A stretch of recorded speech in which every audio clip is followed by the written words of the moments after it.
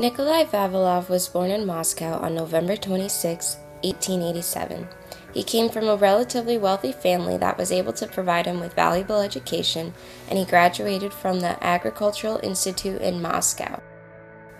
From 1911 to 1912, he worked at the Russian Bureau of Applied Botany.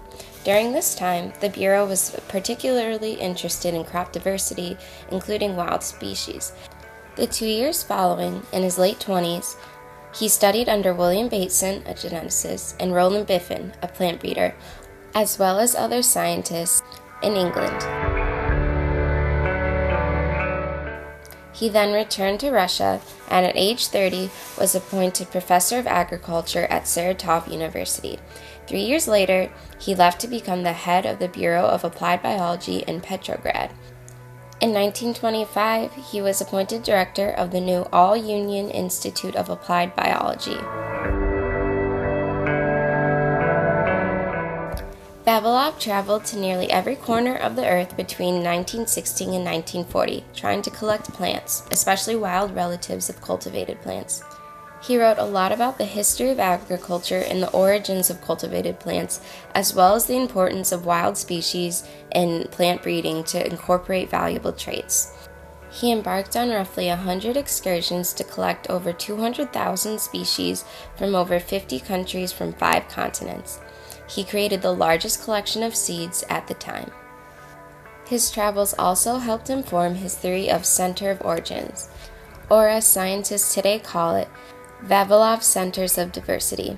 He pinpointed 8 nuclei from which most agricultural biodiversity originates. These centers are the South Mexican and Central American Center, the South American Center, the Mediterranean Center, the Middle Eastern Center, the Ethiopian Center, the Central Asiatic Center, the Indian Center, and Chinese Center. These locations were similar in that they all had varied soil types, climates, and topographies, as well as being surrounded by mountain ranges. For improving or developing new varieties, Vavilov found it imperative that breeders use resources from a species' divine sender, where it has the greatest genetic diversity. And it is this diversity that our global food security relies on.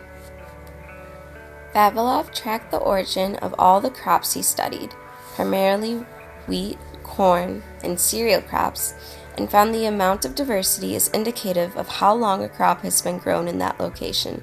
The longer a crop has been planted, the greater diversity it should have. His theory on the center of origins eventually developed into the idea that all cultivated plants come from 12 different macro centers.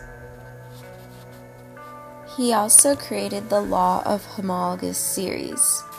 This has to do with inherited variation and how species that are more closely related will tend to develop parallel hereditary variations.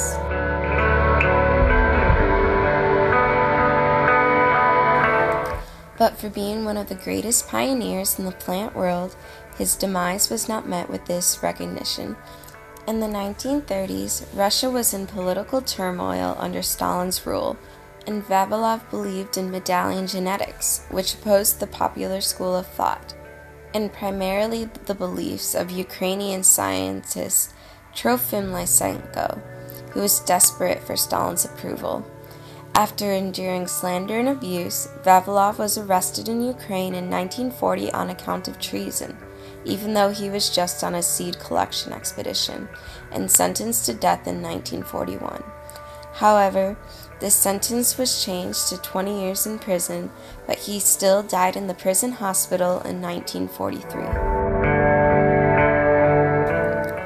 Eventually, Vavilov was exonerated of all of his charges and is now rightfully regarded as one of Russia's greatest plant scientists.